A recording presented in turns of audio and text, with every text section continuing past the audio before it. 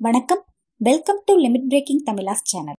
இந்த வீடியோல நம்ம பார்க்க போறது காம்ப்ளெக்ஸ் அனாலிசிஸ் பேப்பர்ல இருந்து காம்ப்ளெக்ஸ் நம்பரோட பேசிக்ஸ் தான். என்னென்னு பாத்தீங்கன்னா modulus of a complex number, conjugate of a complex number and inverse of a complex number. இது எல்லாம் தான் இந்த வீடியோல நம்ம பார்க்க போறோம். ஒன்னொன்னுக்கும் தனித்தனியா டெஃபினிஷன் வித் எக்ஸாம்பிளோட பார்க்க போறோம். ஆல்ரெடி நம்ம சேனல்ல காம்ப்ளெக்ஸ் நம்பருக்கான இன்ட்ரோடக்ஷன் வீடியோ போட்டிருக்கோம். பார்க்கலன்னா டிஸ்கிரிப்ஷன்ல லிங்க் கொடுக்குறேன், செக் பண்ணிக்கோங்க. ஓகே, நம்ம சேனல் வீடியோவை நீங்க ஃபர்ஸ்ட் டைம் பாக்குறீங்கன்னா இந்த வீடியோ ஃபுல்லா பார்த்துட்டு இந்த வீடியோ உங்களுக்கு யூஸ்ஃபுல்லா இருந்துச்சுன்னா மறக்காம நம்ம சேனலை சப்ஸ்கிரைப் பண்ணிக்கோங்க. அப்பதான் அடுத்தடுத்து வரக்கூடிய வீடியோஸ் எல்லாமே நீங்க மிஸ் பண்ணாம பார்க்க முடியும். ஓகே, இப்போ நம்ம டாபிக் உள்ள போலாம். ஃபர்ஸ்ட் நம்ம பார்க்க போறது modulus of a complex number பார்க்கலாம்.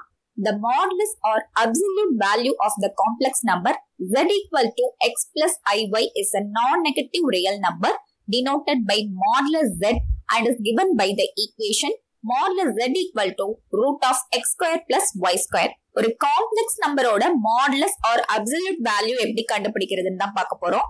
பாருங்க, z equal to x plus iy ன்னு ஒரு காம்ப்ளெக்ஸ் நம்பர். z ஒரு காம்ப்ளெக்ஸ் நம்பர் எடுக்கிறோம்னா அந்த காம்ப்ளெக்ஸ் நம்பரோட மாடுலஸை ஃபர்ஸ்ட் எப்படி டினோட் பண்ணுவோம்னு பாருங்க.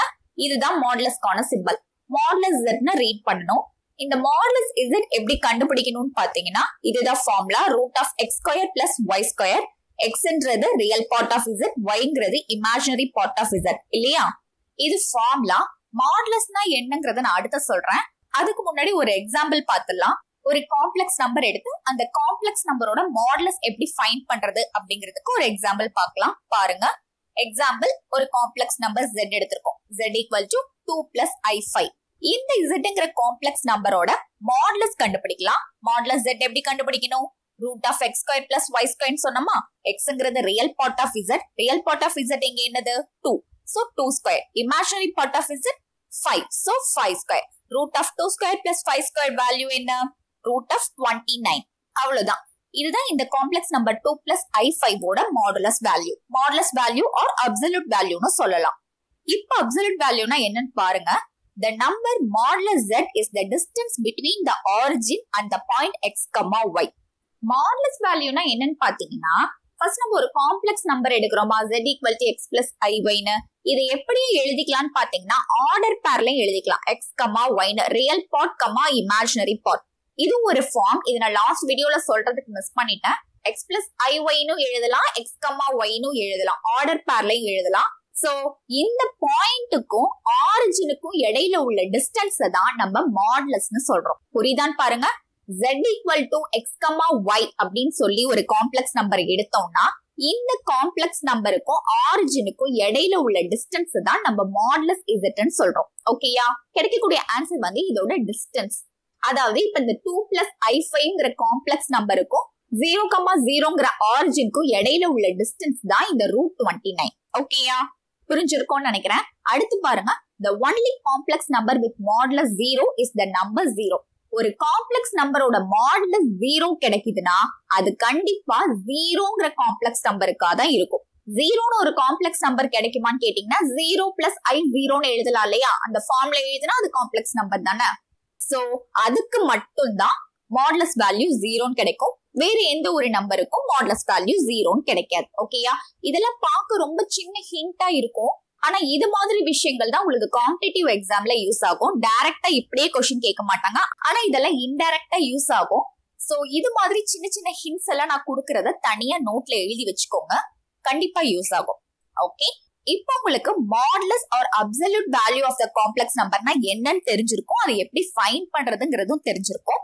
நெக்ஸ்ட் நம்ம கான்ஜுகேட் பார்க்கலாம். நெக்ஸ்ட் நம்ம பார்க்க போறது conjugate of a complex number பார்க்கலாம். The conjugate of a complex number z equal to x plus iy denoted as z conjugate is a complex number x minus iy. That is conjugate of z equal to x minus iy. இப்போ நம்ம பார்க்க போறது ஒரு complex number z-க்கு conjugate எப்படி கிடைக்குதுன்னு பார்க்கலாம். கான்ஜுகேட்டை எப்படி denote பண்ணுவோம்னு பாத்தீங்கன்னா இந்த மாதிரி தான் z பார்னு. z பார்ங்கிறத conjugate of z ன்னு ரீட் பண்ணோம். இது ரொம்ப ரொம்ப சிம்பிள் தான். z ஒரு complex number x plus iy ஃபார்ம்ல இருந்துச்சுன்னா இதோட கான்ஜுகேட் எப்படி கிடைக்கும்னு பாத்தீங்கன்னா x மைனஸ் iy கிடைக்கும். அதாவது இமேஜினரி பார்ட்டோட சைன் மட்டும் சேஞ்ச் ஆயிருக்கும். ஜஸ்ட் ஆப்போசிட் சைன்ல வரணும். இங்க பிளஸ் இருந்துச்சுன்னா கான்ஜுகேட்ல வரும்போது மைனஸ்ல வரும். Zலயே மைனஸ்ல இருந்துச்சுன்னா கான்ஜுகேட்ல வரும்போது பிளஸ்ல வரும். அவ்வளவுதான். மத்ததெல்லாம் அப்படியே சேமா தான் இருக்க போகுது. எக்ஸாம்பிள் பார்க்கலாம். பாருங்க, ஃபர்ஸ்ட் Z ஒரு காம்ப்ளெக்ஸ் நம்பர் எடுத்திருக்கோம், 8 plus I6. இப்ப இதோட கான்ஜுகேட் எப்படி கிடைக்கும் பாருங்க. Z conjugate equal to 8 minus I6.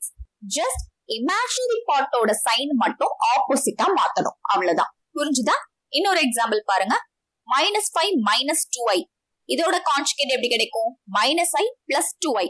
Imaginary பார்ட்டோட sign மட்டும் தான் சேஞ்ச் பண்ணணும், ரியல் பார்ட்டோட சைனை சேஞ்ச் பண்ண கூடாது.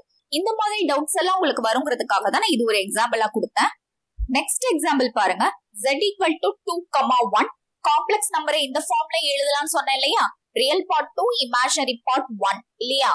x plus iy-ங்கிறத x, y-னு எழுதலாம். இது ஒரு ஃபார்ம். ஓகேயா? இப்ப இந்த Z-க்கு Z கான்ஜுகேட் எப்படி கிடைக்கும்? ஜஸ்ட் இமேஜினரி பார்ட்டோட சைன் மட்டும் சேஞ்ச் ஆகும். சோ 2, -1. ஓகேயா? இன்னொரு எக்ஸாம்பிளும் பார்த்தலாம். Z equal to -√2, 3. இப்ப இதோட கான்ஜுகேட் எப்படி கிடைக்கும்? Z conjugate equal to -√2, -3. புரிஞ்சிருக்கும்னு நினைக்கிறேன். ஜஸ்ட் இமேஜினரி பார்ட்டோட சைன் மட்டும் சேஞ்ச் பண்ணா போதும். அதுதான் காம்ப்ளெக்ஸ் கான்ஜுகேட். இப்ப உங்களுக்கு தெளிவா புரிஞ்சிருக்கும்னு நினைக்கிறேன். ஓகே, நெக்ஸ்ட் நம்ம பார்க்க போறது inverse of a complex number. ஒரு காம்ப்ளெக்ஸ் நம்பரோட இன்வர்ஸ் ஃபைண்ட் பண்றதுக்கு இப்ப நம்ம லாஸ்டா பார்த்த ரெண்டுமே யூஸ் ஆகும். அதாவது காம்ப்ளெக்ஸ் நம்பரோட மாடுலஸும் கண்டுபிடிக்கணும், காம்ப்ளெக்ஸ் நம்பரோட கான்ஜுகேட்டும் கண்டுபிடிக்கணும். இது ரெண்டுத்தையும் யூஸ் பண்ணி காம்ப்ளெக்ஸ் நம்பரோட இன்வர்ஸ ரொம்ப ஈஸியா ஃபைண்ட் பண்ணிடலாம். பார்க்கலாம். The multiplicative inverse of a complex number Z is given by Z inverse equal to conjugate of Z divided by modulus Z square. இது ஒரு ஃபார்முலா மாதிரி. Z னு ஒரு காம்ப்ளெக்ஸ் நம்பர் கொடுத்து அதோட இன்வர்ஸ் ஃபைண்ட் பண்ண சொன்னாங்கன்னா இந்த ஃபார்முலால கண்டுபிடிக்கலாம். இந்த ஃபார்முலா யூஸ் பண்ணாம டைரக்டாவும் நீங்க 1/Z ன்னு போட்டு கண்டுபிடிக்கலாம். அது ஒரு மெத்தட். இது another மெத்தட். another மெத்தட் தான் இப்ப என்னன்னு பார்க்க போறோம். பாருங்க. எக்ஸாம்பிளுக்கு ஒரு காம்ப்ளெக்ஸ் நம்பர் எடுத்துக்கலாம். Z equal to 2 minus 3I. ஓகேயா? இப்ப இந்த காம்ப்ளெக்ஸ் நம்பரோட இன்வர்ஸ் தான் நம்ம ஃபைண்ட் பண்ண போறோம். இன்வர்ஸ் ஃபைண்ட் பண்றதுக்கு நமக்கு என்னென்னலாம் தேவை? ஃபர்ஸ்ட் காம்ப்ளெக்ஸ் கான்ஜுகேட் வேணும், அதுக்கப்புறம் இந்த காம்ப்ளெக்ஸ் நம்பரோட மாடுலஸ் வேணும் இல்லையா? ஃபர்ஸ்ட் கான்ஜுகேட் ஃபைண்ட் பண்ணிடலாம். கான்ஜுகேட் என்னன்னு கிடைக்கும்? Conjugate of Z equal to 2 plus 3I ன்னு கிடைக்குமா? இமேஜினரி பார்ட்டோட சைன் மட்டும் சேஞ்ச் பண்ணா போதும். ஓகே, இப்போ கான்ஜுகேட் ரெடியா இருக்கு. அடுத்தது நம்ம மாடுலஸ் ஃபைண்ட் பண்ணலாம். மாடுலஸ் ஃபைண்ட் பண்றதுக்கான ஃபார்முலா என்ன சொன்னோம்? root of x squared plus y squared இல்லையா? Real part 2, imaginary part -3. So 2 squared plus -3 squared answer என்ன கிடைக்குதுன்னா √13 ன்னு கிடைக்குது. இது மாடுலஸ் Z. நமக்கு ஃபார்முலால என்ன இருக்கு? மாடுலஸ் Z ஸ்கொயர் இருக்கு. அப்ப இத ஸ்கொயர் பண்ணோம்னா 13 ன்னு கிடைக்குமா? சோ இது ஜஸ்ட் அப்படியே இந்த ஃபார்முலால சப்ஸ்டிட்யூட் பண்ணிட்டோம்னா நமக்கு Z இன்வர்ஸ் கிடைச்சிரும். கிடைக்குதா பாருங்க. அவ்வளவுதான். ரொம்ப சிம்பிள்.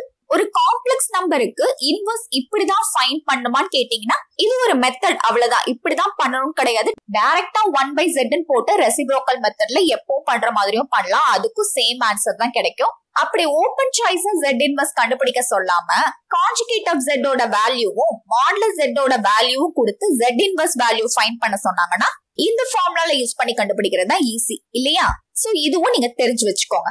ஓகே, இந்த வீடியோல நம்ம காம்ப்ளெக்ஸ் அனாலிசிஸ் பேப்பர்ல ஒரு காம்ப்ளெக்ஸ் நம்பரோட மாடுலஸ் எப்படி ஃபைண்ட் பண்றது, கான்ஜுகேட் எப்படி ஃபைண்ட் பண்றது, இன்வர்ஸ் எப்படி ஃபைண்ட் பண்றதுங்கிறதுக்கு டெஃபினேஷன் வித் எக்ஸாம்பிளோட பார்த்தோம்.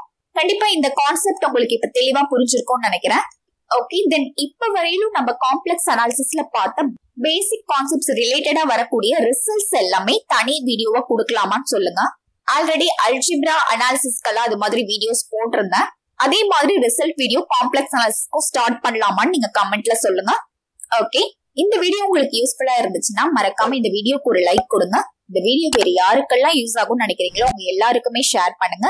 இதே மாதிரி நிறைய வீடியோஸ் தொடர்ந்து நம்ம சேனல்ல வந்துட்டே இருக்கும். அது எல்லாமே மிஸ் பண்ணாம பாக்குறதுக்கு நம்ம சேனலை சப்ஸ்கிரைப் பண்ணிக்கோங்க. தேங்க்யூ ஃபார் வாட்சிங்.